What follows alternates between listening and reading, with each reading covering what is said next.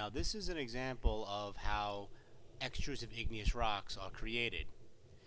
Now if you take a look at the video, you have lava coming out and going directly into the water. Now as soon as the lava is touching the water, it is immediately beginning to cool. There's not much crystallizations that's occurring.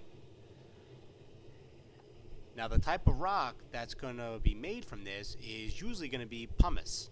And if you remember what pumice is, it was that rock that has a very low density, less than 1.0 grams per centimeter cubed, and it actually floats on the water. Now if you take a look at the video, you see at the very bottom of the screen, you see steam.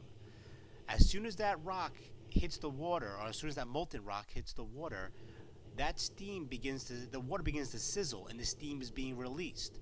Now that steam is basically a gas, it's water vapor. So it's cutting through the rock that's being formed, making little air pockets and air channels so that air can basically be captured inside of it, making the rock have a low density.